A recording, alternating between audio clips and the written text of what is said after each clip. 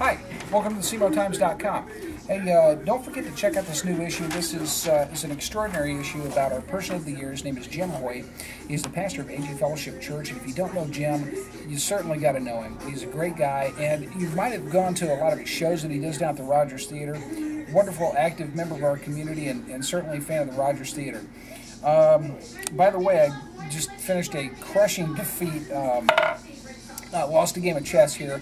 We're coming to you today from the brand new coffee shop in town, and it's called Hot Shots. It's right across from Will Miller Flowers. So definitely come on by here. This is a great place. This is one of my new favorite hangouts in town. It's great for business. It's great for just social. Come in, have a business meeting here, or meet your friends. Play a game of chess, play a game of checkers, whatever you play. But definitely check out the new issue of the SEMO Times. And this coming week is the 573, brand new 573. I'm sure you've heard of Galen Stevens, and this time you're going to read about him.